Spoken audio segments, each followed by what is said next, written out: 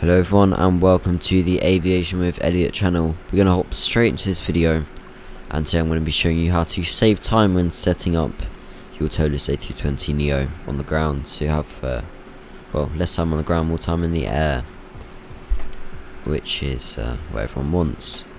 Now this would also work for the Fenix A320 and I believe the fly-by-wire A320Neo, but it will be a different way of setting it up, but it's the same principle. So first of all, we're going to hop into the cockpit and go down to our mcdu. So normally you would enter all this data manually. So let's say BC31 Uniform Lima was my last flight.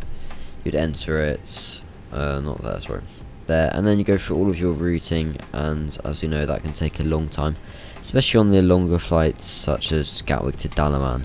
So you may have seen for init request. Basically, we're going to bring in our flight plan via Datalink, which is normally done from the dispatcher to the pilot through the aircraft's communication systems, which doesn't involve the radio. This is different to CPDLC.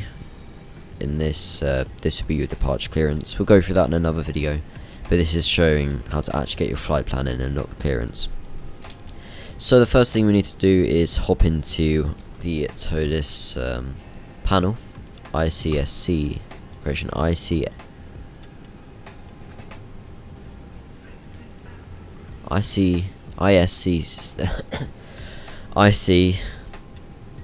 can't even say it right. We're gonna hop into the panel and we're gonna go over to our general settings. Correction, no, we're gonna go over to sound and add-on account. Now here you have, this is for your CPU DLC, this is different, but for Simbrief we're going to enter our pilot's ID.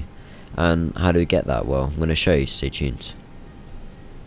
So here, once we logged in, we're going to go down to account settings. When you click that, it's going to show your pilot's ID. I'm not going to show all my information, obviously, because then you'll just be using my flight plans, unless you want to, of course. And then just copy the pilot's ID. And then we're going to come back into the Toliss. So if you don't have the most updated Simbrief like I do, then you need to update your Airracs on both, so for it to work. So make sure everything is working properly. And everything's updated, because you probably don't want to have out of date things and just ignore the message. So there you go, just simple as that. And then you can see it's putting all of our routes, and of course the correct waypoints as well, which reduces human error and time. But the only things it won't do is your SIDs and your stars, obviously, because you're going to be that's going to be issued by your air traffic controller, or if not, you can enter it. So mine's a frame 1 might departure 26 left. Perfect. And the star is red for 1 alpha 427. ILS27. Red for 1 alpha. And after that, you can also go check that all of your, if you enabled the set payloads and fueled Simbrief, then all of this can be done for you as well. Make sure you uplink in the MCDU before you check this page. But I can see the passenger count is 131, and it's 131 here. Same in the OFP. So fuel weights estimated 58006, and it's 58006 here. I'm just going to make sure I apply these. I'm not sure if it makes a difference. And there you go.